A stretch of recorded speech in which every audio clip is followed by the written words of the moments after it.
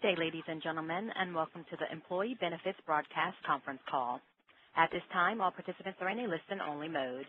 If anyone should require assistance during the conference, please press star then zero on your touch-tone telephone. I would now like to turn the call over to your host, Greg Duge. Please go ahead. A warm welcome to all of our listening audience for this, our first Employee Benefits Broadcast of 2012. My name is Greg Duge, and I'll be taking care of a few housekeeping and introductory details. First, the housekeeping details. If you require technology assistance, please call 866-493-2825.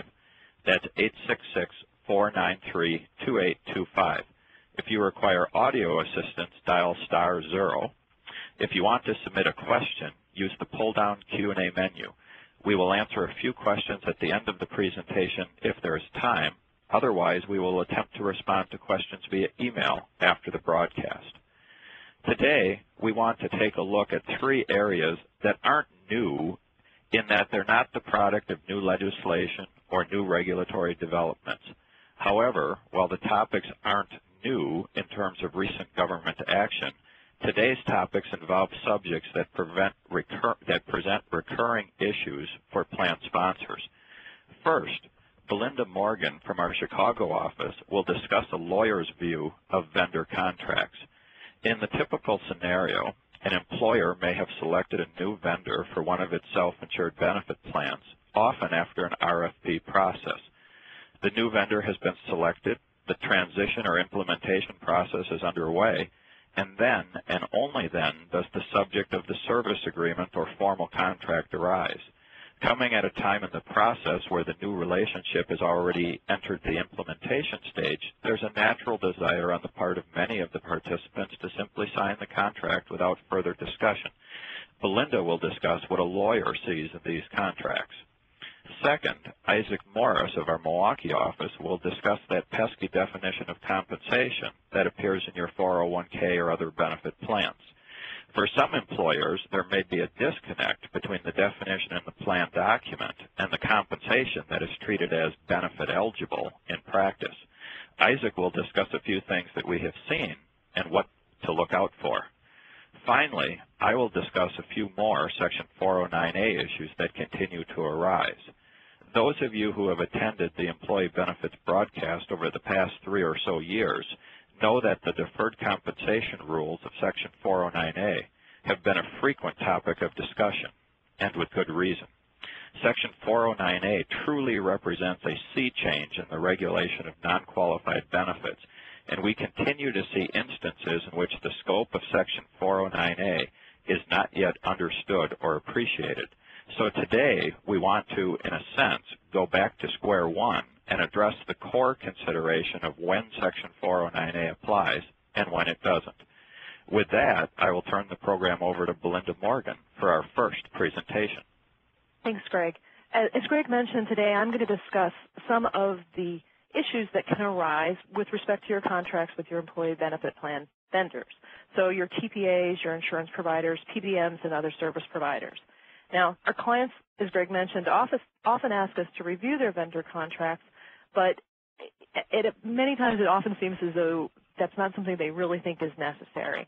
And generally that's because they've already done their homework before they've come to us. The client's already investigated and picked out a great, highly respected vendor to provide the services that they need. They've met with the vendor's representatives, and they've discussed those needs and have worked out the timing for implementation. The vendor's provided them with the contract that lays out the services and products that the vendor's going to provide and the terms under which they'll be provided. So after the client's done all the legwork and the process of securing the vendor is either essentially complete or almost complete, our clients will come to us and ask us to give their contracts a quick review and let them know that the contract's okay to sign as is, and generally without any sort of negotiation as to the terms. And in that case, what do we do as lawyers? We proceed to review the contract and oftentimes do find issues where negotiation could be helpful, items that might need to be deleted, and in many cases essentially throw a roadblock into the entire process and make the whole smooth path that the client and the vendor had started down just a little bit more rocky. So today I'm going to try to give you an idea first why, in light of the headaches that we might cause by the review, and even though it's one of the last steps in the process oftentimes, why attorney review of your contracts may be really still very important. So today we'll be discussing 3 general topics. First, again, why does it matter? Why is it important to have an attorney review your contracts, and why you don't necessarily just want to sign what the vendor has provided. 2, some of the issues that can go wrong. So issues and problems that what we've seen and what we're oftentimes looking for when we review your contract. And in that instance, I'll give you some examples of the provisions that we're specifically looking for and some issues that we've seen come up in the past. And thirdly, how can you help to avoid contract problems? Or essentially, what steps can you take to avoid any headaches that might accompany potential contract problems? All right, so first, why does it matter and why is it important to have a review? In many cases, folks just assume that the main purpose of the vendor contract is to lay out all the terms for the services that will be provided to the client and to give you the amount and cost of those services. And that's certainly true, but as your lawyers, to us, that's not the only purpose of the vendor contract. To us, what we're looking for is how the contract can protect the company if something would go wrong in terms of what services the vendor is providing. If there's a failure to comply with the contract's terms, if there's a failure to meet performance standards, turnaround times, et cetera, all those little things that can happen. Essentially, what we look for is the type of remedies that you may have in the event anything goes wrong. And those are the kinds of provisions that we are really concentrating on. In that context, really the small print matters a lot. So it's our job to help you review it and to hopefully catch potential problems in a contract before anything bad ever happens, and to consider how, if something does go wrong, what you need to do to resolve that. And so in reviewing the small print and trying to figure out how best to protect the company, one thing you need to remember is that because the vendor is providing the contract, in many cases it may actually favor the vendor. Now, that doesn't necessarily mean that it's a bad contract or that the vendor is trying to take advantage of the company with which it's contracting. We certainly represent employee benefit vendors who have very fair and reasonable contracts that they use. So I'm not saying anything is necessarily a problem. But by virtue of the fact that the vendor has prepared the contract, it may simply just tend to be more favorable to the vendor. And that would work the same way if the company prepared the contract. Certainly we would help you draft a contract that would tend to favor you. So that is something that you do need to consider when you're reviewing a contract, and it's another reason why you don't necessarily want to just sign it as is. In many cases, because you know that gives you another reason to consider negotiating some of the terms with the vendor so that you can get the best deal possible, and that overall the contract represents the best deal possible for both sides of the arrangement, you and the vendor that you're using. Certainly that helps to ensure that the overall relationship will be a win-win one, and ultimately, if you and your vendor are working more as a team, that benefits you and your employees much more than if you were just at odds. The second reason why it matters to have a review is that when we look at your contracts, what we want to do is try to future-proof the agreement, and you see that's in quotes. What I mean by future-proof the agreement is to try to think of things that might change about your business in the future and how those changes could affect the relationship with the vendor and how the contract really works. So, for example, what happens if the number of employees that you have grows substantially? How do the fees change under the agreement in that case? Do you get a per head increase? Is there a certain plateau that you have to meet the number of employees before a kick-in comes with the cost to the contract? Things along that line. And on the other hand, what if you close division and your headcount drops substantially? Is there anything that occurs then to lower the fees that the vendor is going to be requesting of you? Issues like that are the things that we are trying to help you consider when you're structuring your agreement with your vendor.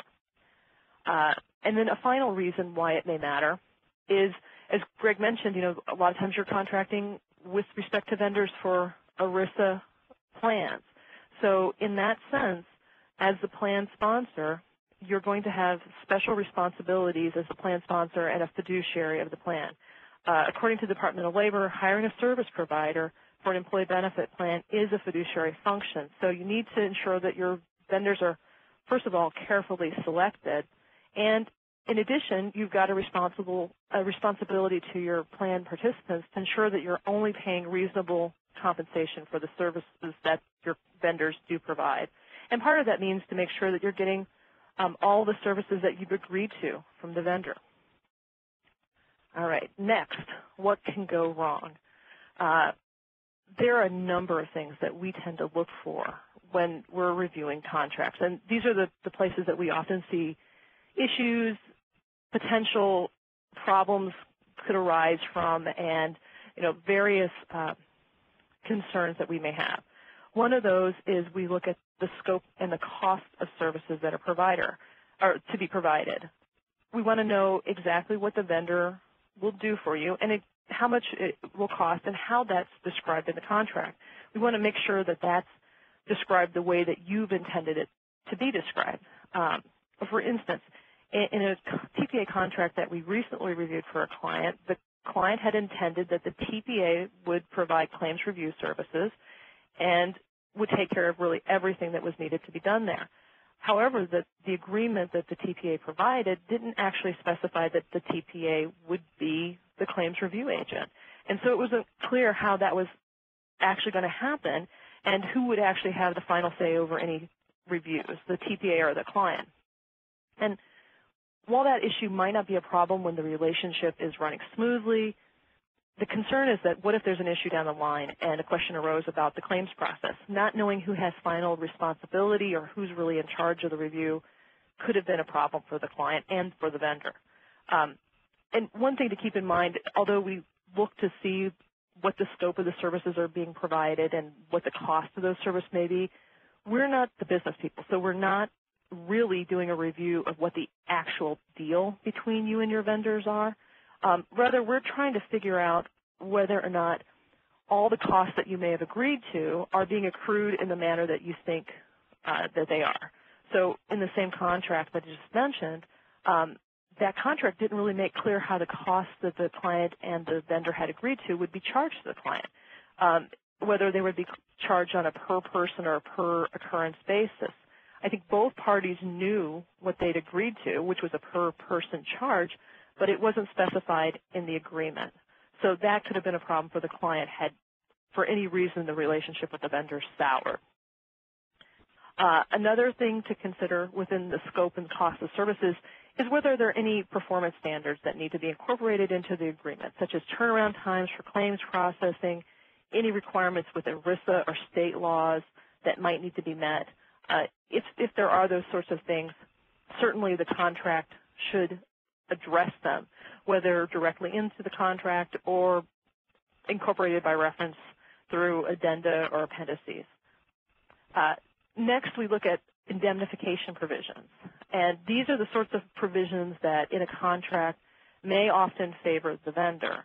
For instance, you may have a contract that requires a fairly high level of liability before the vendor will be required to reimburse you for any mistakes. So we might see gross negligence or willful negligence as the indemnification triggers in an agreement. And those are really pretty high levels of failures.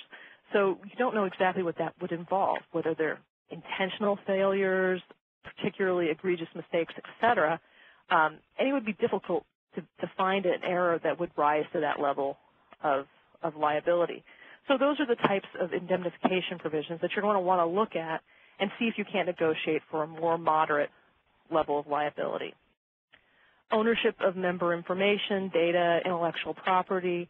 If there's any case under the contract where that kind of information is being used, you just need to specify exactly which party owns the right to that information or data and exactly how it will be used so that there's no concerns with that. And that's sort of outside and in addition to any issues that you might have in terms of confidentiality, protected health information under HIPAA, and that sort of issue. Another thing that we often see come up in agreements is provisions addressing the fiduciary status of the vendor.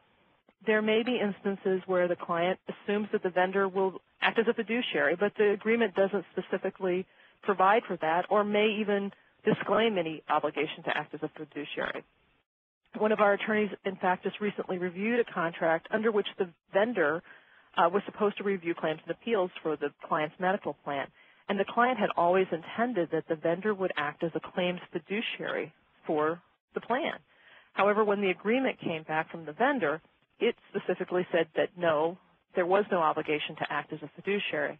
So negotiation took place, and eventually the vendor did agree to take on that responsibility, but only at a very, very steep price because it was something that the client had to have. Contract term and automatic renewal provisions are another issue that we often look at and have concerns with.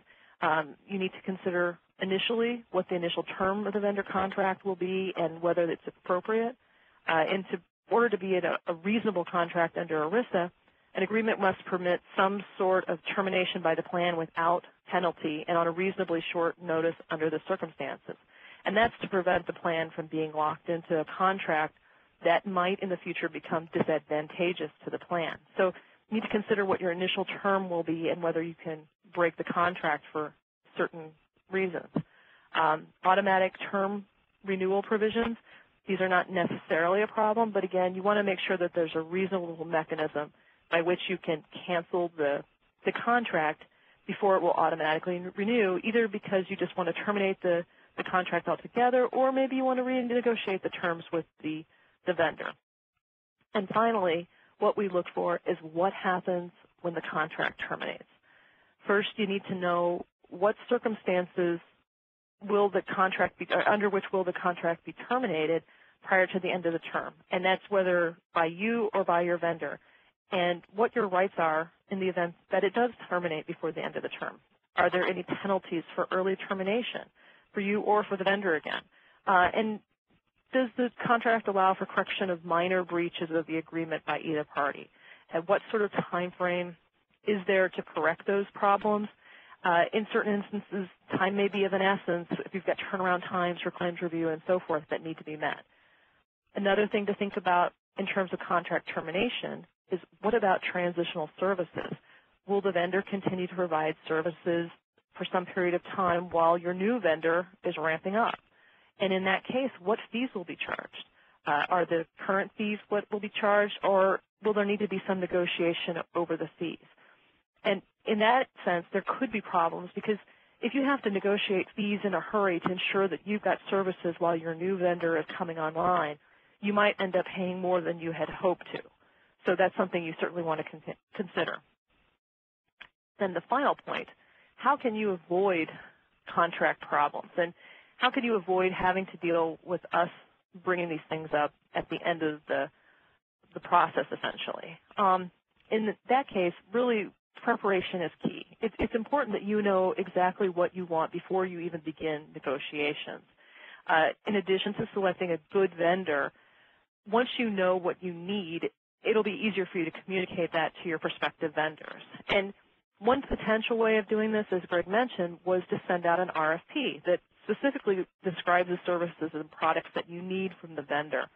For instance, you might, if you need to have fiduciary services or fiduciary responsibility on the part of the vendor, you want to necessarily mention that in the RFP so that the vendors will know upfront that it's required. You might also consider including specific indemnification language that you'd be willing to agree to right in the RFP. That way, again, vendors know what they're getting into when they're looking at whether or not they want to apply for with the RFP. And although preparing an RFP request and then reviewing any RFP submissions that you get can be time-consuming, if you go this route, then you certainly want to make sure that you make the time, because preparing a thorough RFP and taking the time to review the submissions will help you in ultimately selecting your vendor. And it's going to be much easier and probably ultimately much cheaper to iron out any potential conflicts that might occur before you get to the point of having your attorneys looking at the vendor's contract. One other consideration in that is that you might also request sample contracts from prospective vendors, and then you can see how they've structured those agreements from the get-go and whether you can agree to their terms or not.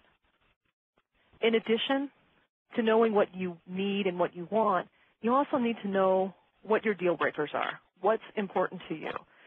Certainly this is a contract negotiation, and while you want to get the best deal you can, you also want to secure a vendor that you can trust and that you feel you have a good working relationship with, so that you can rely on the vendor to provide the services that you and your employees need ahead of time. So to do that, you really need to know what your deal breakers are, and then when you're in the heat of negotiations, you know what you can give up and what you really can't live without in terms of the contract. Finally, know when to walk away. And I was going to bring in a joke about know when to fold them, but I won't do that to you. But it's important that you know that in some instances, it may be better for you after you've reviewed a contract and tried to negotiate in good faith with the vendor to simply walk away rather than enter into a contract that really provides you with few options. And that's important if you think about doing that. You also want to make sure you've given yourself enough time when starting the whole process so that you're not backed into a corner again and need to sign something that may not be favorable to you just to get something into place. Or you may want to think about having a backup vendor in the case that things don't work out with your originally selected vendor. And in conclusion, I guess, hopefully this discussion will have provided you with a bit of insight about the things that we do look for as lawyers when we review your benefits contracts and your vendor contracts and why we think they're important. Ultimately, when we review your contracts, we want to make sure that you're getting what you've agreed to with the vendor and that you're protected in case anything goes wrong in the future. Even though it's the last step in the process, still, I think this sort of review does have an important part to play in protecting your rights and your business. But by selecting good vendors, figuring out what you need from the vendor in advance, and knowing what's really important to you, you can also help minimize any potential contract issues that might arise, and then get working with your vendor as soon as possible. And with that, I'm going to introduce Isaac Morris, who's an associate in our Milwaukee office, and as Greg mentioned, is going to present a program on qualified retirement and 401k plans, that pesky definition of compensation. Isaac? Thanks, Belinda. So as Greg mentioned earlier, for the next few minutes, I'm going to be talking about compensation in the context of 401k plans for the most part, but certainly this discussion also applies to other qualified plans as well. And I'm going to start out talking about compensation or discussing why the definition of compensation is so important, followed by some general concepts about that definition, including some quote-unquote IRS-approved definitions. And then I'm going to end with a list of traps to watch out for, as well as some helpful hints that we think you can take to avoid having compensation errors. So what does make compensation so important? Well, there are a whole host of reasons. I've decided to just focus on three primary reasons that compensation deserves so much attention. And the first is that it often determines the amount of participant and company contributions under the plan. Hopefully I have everyone's attention here. I imagine most people are involved in some type of retirement plan, if not a 401k plan, and you always want to know the benefit that you're receiving. And for instance, maybe this sounds familiar, that your plan allows you to defer up to 70% of your compensation, and then maybe the plan offers a company match of 50% of the first 6% of your compensation. So right there, in order for you to know the amount, the dollar amount of the benefit that you're receiving under the plan, you need to know how compensation is defined. Theoretically, a plan could always require participants to make their deferrals in terms of flat dollar amounts. We usually don't see that. The preferred approach seems to be the percentage of compensation method. And one of the benefits to using that method is that it automatically accommodates both increases and decreases in someone's pay. Another reason that compensation is so important is because the Internal Revenue Code uses it to apply, that uses the definition of compensation to apply benefit and deduction limits. And I'm not going to overload you with any code sections, but I do want to mention one example here, and that is the limit on aggregate contributions or the limit on annual additions. Maybe you've heard of both of those, or maybe you've heard of that limit before. As those names imply, this is a limit on the total contributions, both participant and company contributions, that a participant can receive in 1 year from one or more qualified plans from the company. And for example, importantly, that limit is the lesser of a dollar amount or a percentage of compensation. And for example, for 2012, the limit happens to be the lesser of $50,000 or 100% of compensation. Now, it may be that many of your employees may never even come close to reaching that threshold. I hope to someday, but again, I'm not reaching that threshold. But you want to be careful because violating that limit can threaten your plan's qualified tax status. And correcting mistakes, especially if the IRS is the one who catches those mistakes, can be very expensive and time-consuming. So again, another reason to pay attention to the definition of compensation. And the last primary point here is that the definition of compensation identifies highly paid individuals who cannot receive excessive or discriminatory benefits. And I just want to review this point briefly, but in a nutshell, there are a whole host of very technical rules that qualified plans must follow and that are designed to ensure that highly paid participants do not receive excessive or disproportionate benefits when compared to the non-highly compensated employees or the more rank-and-file folks. And now, as you may have guessed, determining who is and who is not highly compensated is, unsurprisingly, dependent on the definition, or is dependent on compensation. And moreover, these discrimination rules are highly dependent on how compensation is defined. So much so, in fact, that a plan may be able to avoid certain discrimination testing requirements if certain definitions of compensation are used.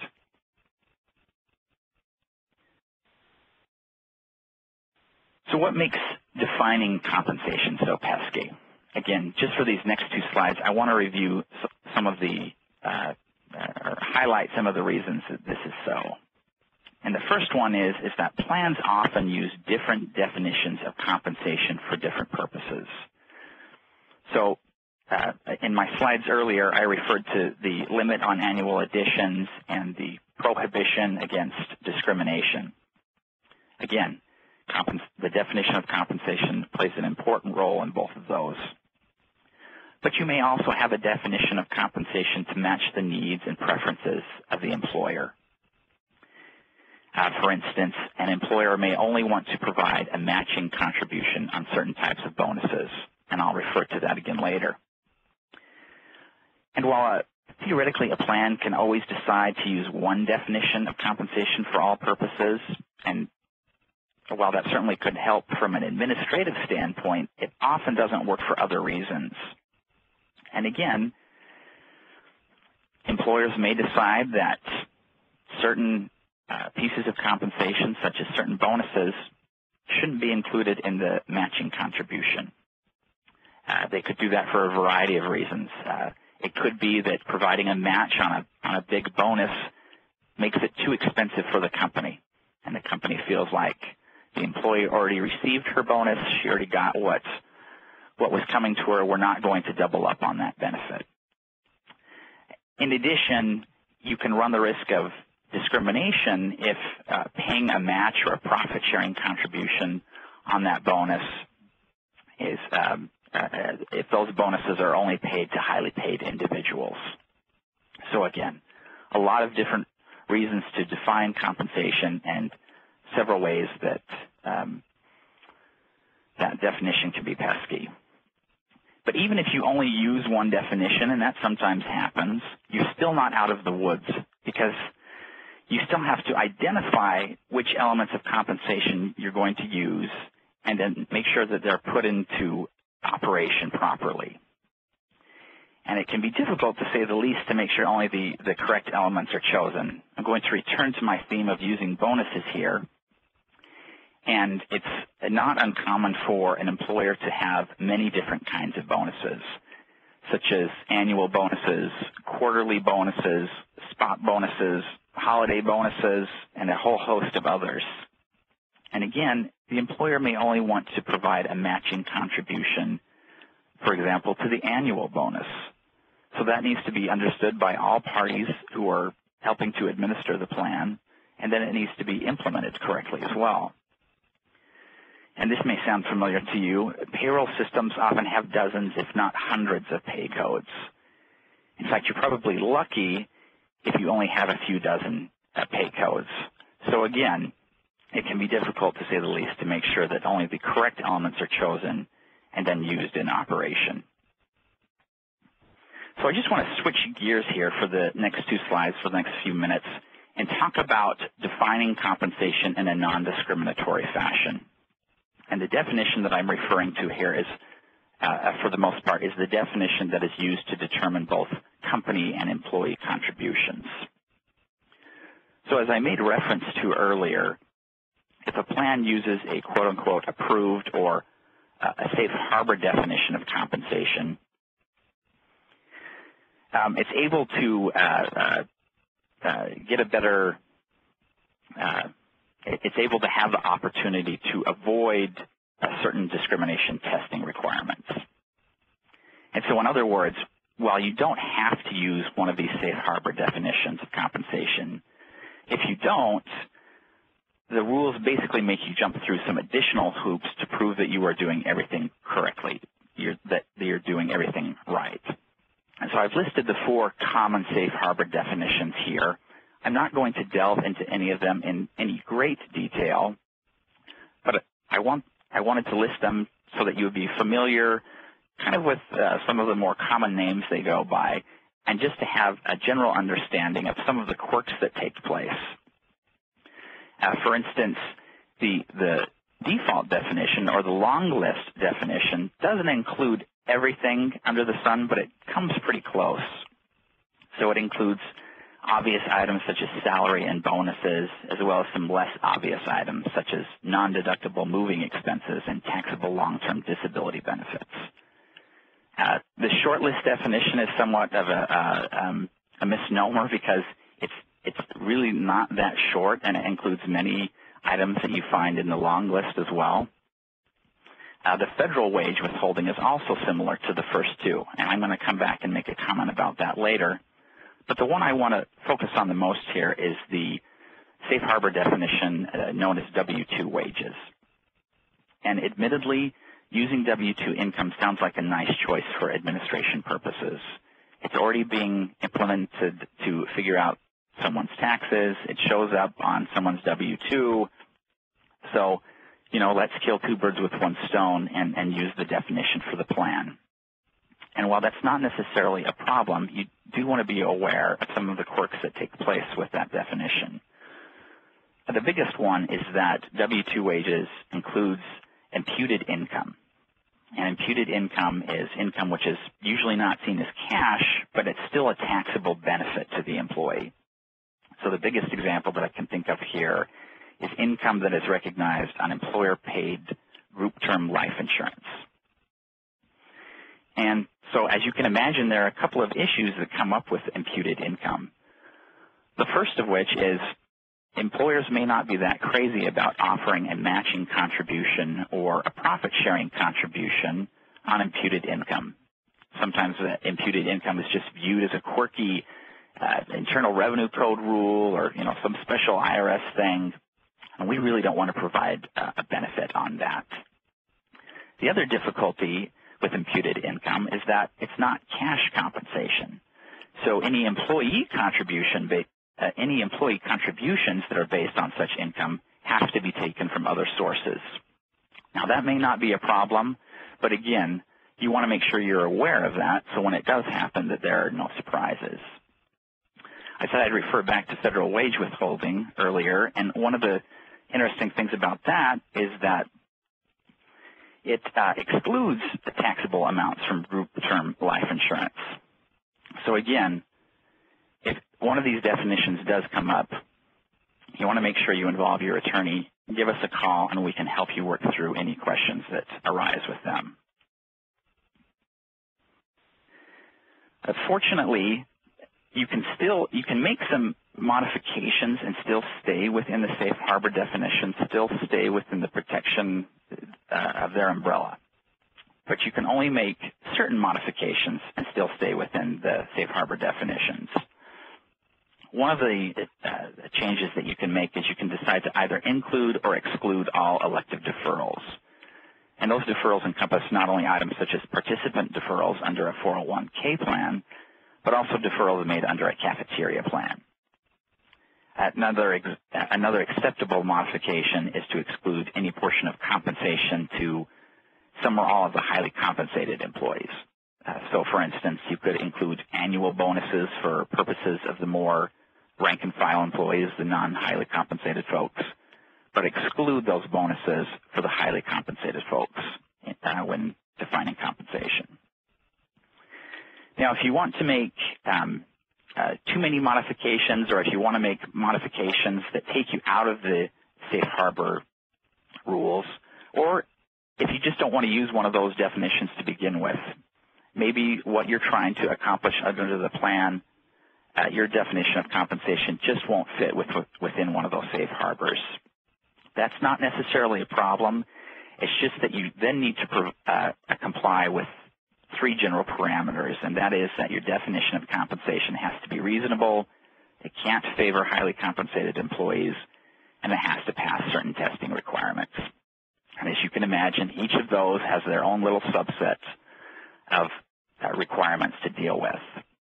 So a lot of times, if it's at all possible, employers will try to fit within one of the safe harbors just for the benefits that they provide. So I'm going to move into the last phase here, and that is to talk about some common mistakes that we see as well as some helpful tips. The first mistake is more of a theme that we see when discussing the issue of the definition of compensation, and that is a failure to align the plan's definition of compensation with your expectations and operations. You want to make sure that the tail is not wagging the dog here. And what I mean by that is you want to find out what your preferences are, how you would like things to operate, and then make sure that those preferences are put into the plan's definition of compensation if at all possible. Again, if you try to do it that way, hopefully you can keep things in alignment and cause less problems. Another common mistake is to adopt a prototype plan without giving the necessary consideration to the definition of compensation. And we often see this arise when someone will receive the adoption agreement for the prototype plan, and then there'll be 3 or 4 definitions of compensation to choose from. You want to be careful before you just check one of those boxes without fully considering how compensation is defined. Those adoption agreements don't always go into the necessary detail that you need in order to understand the definition of compensation, especially if you're coming from an individually designed plan. So when you come across those situations, if you have questions, again, make sure that you're talking to people. Make sure you're talking to us, giving us a call and finding out, does this match what we've been doing already? Does this match how we want things to operate? And then hopefully by listening to this presentation, you've developed a better understanding of why the definition of compensation is important, even if it's just a little bit. Hopefully you never do incur errors, but if you do, you want to make sure that you take care of those mistakes quickly.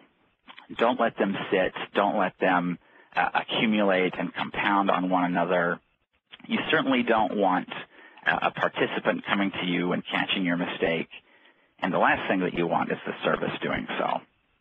So when you find those errors, take the necessary steps to get them fixed. It's almost always better to do it that way. And that's a great segue to the probably the most important tip on how you can avoid compensation errors. And that is to read your plan and your SPD and see what they say about compensation. And again, this is largely in the context of how participant and company contributions are going to be determined. I am surprised by how often this reveals the problem rather than any of the other tips on here. Because oftentimes people will spend years making matching contributions or profit-sharing contributions that don't match with what the terms of the plan say. And that's not because anybody is trying to do anything improperly. It's not because people don't have good intentions, but for a variety of reasons, a disconnect occurs. So a regular review of your plan and your SPD compared with your operations can solve a lot of problems. Another thing that many of you are probably doing already is to make sure that you do an annual review of the plan's operations and payroll definitions.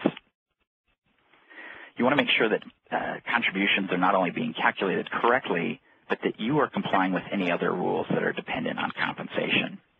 And maybe you have a third party helping you out with that annual review.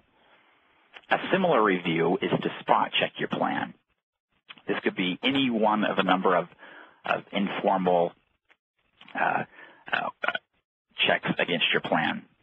The most common one that I can think of is taking a few participants under your plan and trying to figure out what the amount of their participant deferral should be, or figuring out what their matching contribution should be, and then waiting until the next payroll cycle ends and seeing what that amount was and seeing if you have any discrepancies between the two. Again, it's a simple step, but if you do find something that doesn't match up, investigate it and see what's happening. Hopefully, if you amend your definition of compensation, you're paying attention to other things that it could affect. And this leads me into my last point, and that is, if you change your definition of compensation, make sure that that information is passed on to all relevant parties. In fact, you always want the relevant parties talking to each other. You want those charged with administering the plan talking to the folks in HR, and you want those people talking to the appropriate people in payroll. And you want to have this general conversation going on. That will help you to resolve a lot of issues up front before they ever occur. And it sounds a little cliche, but people work much better when they are focusing in a team setting like that rather than individual silos.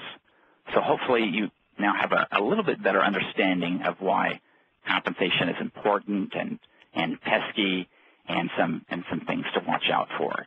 And with that, I'm going to turn things over to Greg. Thank you, Isaac. For our last topic today, we're going to revisit Section 409A. This is the most technical of the three presentations, but we'll do our best to translate those technical terms and technical points into concepts. As mentioned in the introduction, we continue to see instances in which employers mistakenly believe that Section 409A can't possibly cover a particular situation, or that their program qualifies for an exemption from Section 409A. Today, what we want to do is review the core rules of when an arrangement is subject to 409A and a few practical illustrations of how or why Section 409A applies in certain situations. The starting point is to avoid jumping to conclusions based on labels. Although the term is non-qualified deferred compensation plan, there doesn't have to be a plan as we might generally think about it. Section 409A doesn't depend upon covering a group of employees. Rather, it can apply to a one-person arrangement. In fact, any arrangement is subject to Section 409A if it provides for a deferral of compensation. Now, that's a technical term, but all it really means is that a plan or shall we say an arrangement provides for a deferral of compensation if the employee, number one, obtains a legally binding right during a taxable year to the payment of compensation, and number two, under the plan, the compensation is or may be payable in a later year. So what we have there is a legally binding right in 1 year and payment in a later year. We'll talk in a minute about exceptions and special rules, but this is the essence of Section 409A, legally binding right in 1 year, payment in a later year.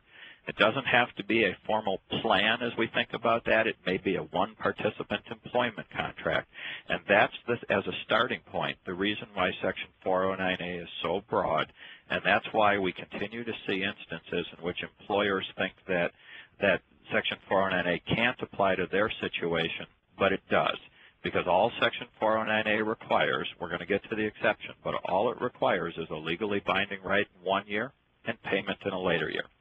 So with that, let's talk just for a couple of minutes about exceptions to Section 409A. Section 409A doesn't apply, or more technically, it's deemed not to, an arrangement is deemed not to provide for a deferral of compensation in several instances. First, your qualified retirement plans, your 401k plan, or your defined benefit pension plan, those are exempt from Section 409A.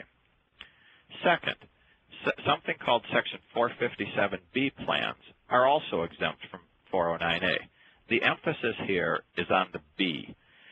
A Section 457B plan is a deferred compensation plan that's maintained by a state or local government or a tax-exempt entity. So for private sector employers, a 457 plan isn't going to be relevant. But for tax-exempt or government employers, a 457B plan, this thing also known as an eligible plan, is exempt from 409A.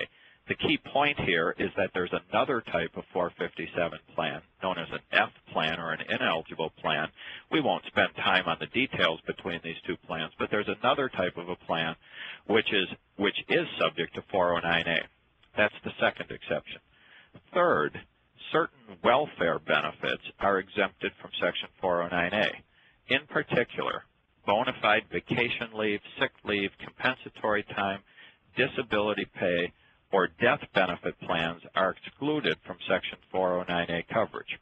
Now, having said that, a couple of words of caution regarding what is and isn't in that list of exemptions. First, note that medical coverage is not included in that list of exemptions that I just read. There are separate rules in Section 409A regarding post-termination medical benefits. We won't go through those rules today, but the key point is that Section 409A is not limited to cash benefits. A contract that provides for post-termination medical benefits must be evaluated under Section 409A. Now, Section 409A provides a fair degree of flexibility to provide post-termination medical benefits, so I don't mean to imply that it's impossible to accomplish the goal. But even so, the point is that it is an issue that must be analyzed under 409A because 409A isn't limited to cash benefits. Also, note that that list of welfare benefits that I read regarding exclusions,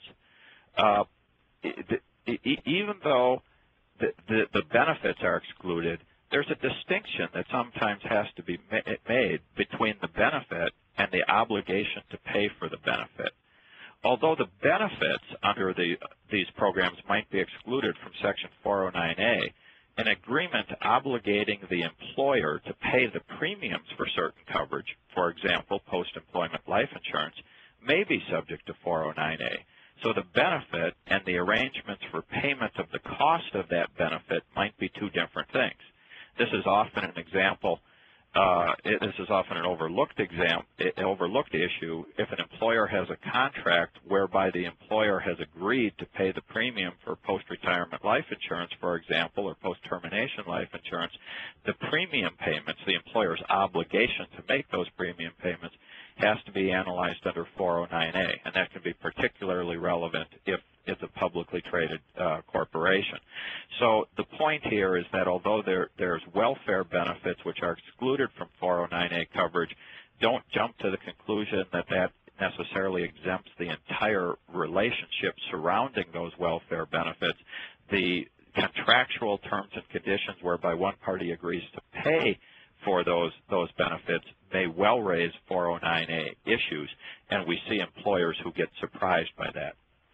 The fourth exception or exemption from 409A coverage that we want to mention today is something known as the short-term deferral rule. This is a very important but sometimes misunderstood exception.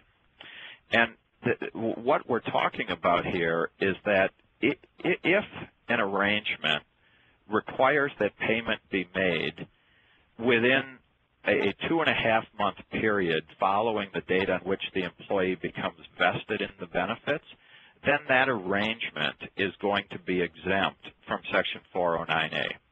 Now, the actual regulation defines the short-term deferral rule in a little bit more complex fashion, but generally speaking, this 2.5-month period ends on March 15th of the calendar year following the year in which the employee's right to receive the compensation is no longer subject to a substantial risk of forfeiture. That is, when the employee becomes vested. So in essence, if amounts are required to be paid by March 15th of the year following the year of vesting, the arrangement's exempt from Section 409A. And when we refer to vesting, or this concept that the employee has to have a substantial risk of forfeiture, what we're most typically talking about is a requirement that the employee perform future services. In other words, that the employee is going to forfeit that award if employment terminates prior to that prescribed vesting date, or we're talking about a financial term and condition whereby an award is payable. It's only earned if the financial performance of the organization meets certain targets that are established in advance. If those targets aren't met, well, then that's a risk of forfeiture. The employee isn't vested. Now, this explains why some common payments are outside the scope of 409A. For example, payment of regular salary and the provision of regular employee benefit coverage during active employment is exempt from 409A because the employee has to be employed during that period in order to receive the benefits for that period. And the payment of those benefits, your payment of your normal base salary, the provision of your medical insurance for that payroll period, it's either made contemporaneously or shortly after the period. Similarly, an annual bonus that is paid by March 15th of the following year is going to be exempt from 409A because the employee has made an election, is going to be exempt from 409A unless the employee has made an election to defer the receipt of the bonus. So regular salary is exempt.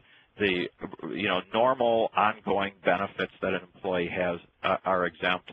And so that raises the question, so what are these trouble spots that we're seeing? Well, two that we'll mention today are, number one, executive incentive arrangements and subsequent modifications thereto, and two, a misunderstanding or misapplication of the short-term deferral rule. Now, on executive incentive arrangements, we talked about this a little bit during our July 2011 discussion, and it goes back to the point that is noted earlier in this discussion. Section 409A is not limited to plans covering groups of employees. A one-participant arrangement might be a deferred compensation plan for purposes of 409A, and as a result, employment contracts or executive incentive programs must be reviewed for Section 409A compliance.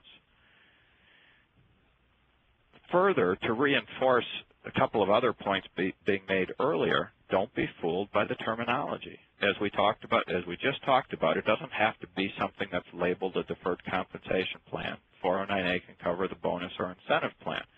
So what we get down to, if we boil all of this down, what we get down to is that if an amount or benefit is credited to an employee in 1 year, the employee is vested in that amount. In other words, there's not this risk of forfeiture. And the arrangement provides for payment beyond March 15th of that second year or of the year after it's earned, then Section 409A applies unless you can identify a specific exception. This doesn't mean that Section 409A has been violated, but it does mean that Section 409A applies. And if Section 409A applies, the practical reality is it means that it's more difficult to make future changes in the arrangement. If an arrangement is exempt from Section 409A, there's greater, not unlimited, but greater flexibility to make future changes in the arrangement. But if that arrangement is subject to 409A, future changes in the agreement, and in particular changes in the time and the form of the payment, are more difficult to make. Now, this is a critical point. We continue to see examples in which parties want to change a prior agreement without even realizing that it's subject to Section 409A. The practical reality is that the managers of the business frequently discuss the formation and modification of these arrangements. It happens all of the time. The legal reality is that post-service changes, changes made after the fact, may raise Section 409A considerations. As an example of this, if an employer negotiates an arrangement with a key employee to provide incentive compensation opportunity based on objectively defined growth in a key business metric over a 3-year period, the employment contract, not some formal plan, just the employment contract, but nevertheless subject to 409A, provides for partial payments in year 4 and the remainder to be paid in installments after the executive's retirement, which the parties expect to occur at the end of the 3-year period. The initial 3-year period's a success. The executive doesn't want to retire. The parties want to continue the incentive arrangement with certain modifications. They produce a new employment contract that provides incentive opportunities in years 4, 5, and 6. And then they also want to rearrange the payment terms to move some of the amounts that were to be paid in installments following the expected retirement into years 5 and 6 to cover expected college education costs. Problem is that modification violates 409A. The original agreement providing for payments after retirement is subject to Section 409A. The executive was vested in the payment amounts. The arrangement provided for payments beyond March 15th of the year following the year in which the employee became vested, and changing that payment term is an acceleration of the benefit, and Section 409A doesn't allow that. Now, I just want to spend a couple of minutes going at a high level through the last few slides, which is that the second area that we see difficulty with is misapplication of the short-term deferral rule. In other words, thinking that there's an exemption from 409A that applies when it does not. And in particular, where we see this come up from time to time is in long-term or multi-year bonus programs. Many employers believe that their long-term multi-year incentive program is a short-term deferral exempt from Section 409A. And many, in fact, are exempt on that rule. However, not all are exempt. And the way to look at that is if we go back to our 2 risk of forfeitures that we generally talked about, a requirement to perform future service or a requirement that certain financial metrics be met. In many cases, one or both of those 2 rules will be met, but not in all cases. And the reason that with respect to the requirement to perform substantial services, there generally is a rule that says an employee has to be employed for the entire period in order to be eligible for the 3-year payout. However, there's usually also an exception to that rule. And the exception might say that if the employee is eligible for retirement, well, then they can terminate during the period and they can still get a payout, either a full payout or a prorated payout. And what that means is that, at least for some of the employees, there isn't a substantial risk of forfeiture during the entire period. The employee can quit during the period and they'll still be entitled to a payout, and that payout isn't made by the following March 15th. It's going to be made at the end of the 3-year period. And so therefore, the short-term deferral rule may not apply with respect to that service condition. Same type of situation with respect to the performance metrics. In many cases, in fact, most cases, the performance metrics constitute a risk of forfeiture because the individual, you don't know whether the conditions have been met until you get to the very end of the period. But we see some situations in which that's not really the case. We see situations in which the payout in year 4 is really not a single calculation, but it's a calculation of separate amounts for years 1, years 2, and years 3, so that year 1 is really fixed at the end of year one. And so you have an amount that's fixed at the end of year one, and it's not payable until year four. And for that person, the performance criteria, again, doesn't satisfy the short-term deferral condition. Now, just to wrap up here, where that's relevant is that if you don't satisfy the short-term deferral condition, it's not necessarily a disaster. But if you don't satisfy the rule, what it may mean is it may impact your ability to make subsequent changes in the arrangement, because it's more difficult to make changes if you're subject to 409A than if you're exempt. And it also may be important in determining when and how an employee can make an election to defer payment of the award. The timing by which the employee is allowed to make that election may vary based upon whether you're subject to 409A or whether you're exempt from 409A. And so that's an everyday issue that is catching employers by surprise. So what you need to do is, in terms of summary and just wrapping up, really what you need to do is number one, don't get caught by labels. Be on the lookout for employment contracts and one-off benefit arrangements.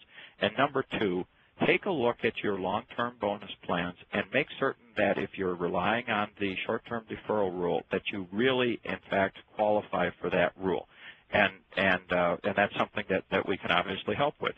That concludes our presentation for today. As a reminder, the remaining sessions of the 2012 Employee Benefits broadcast will be on April 24th, 2011, July 24th, 2011, and October 23rd, 2011. Thank you, as always, for joining us. A copy of the PowerPoint presentation and a multimedia recording will be available on our website within 24 to 48 hours. We always welcome your feedback. If you can, please take a few moments before you leave the web conference today to provide us with your feedback. And thanks again. Ladies and gentlemen, that does conclude today's conference. You may all disconnect and have a wonderful day.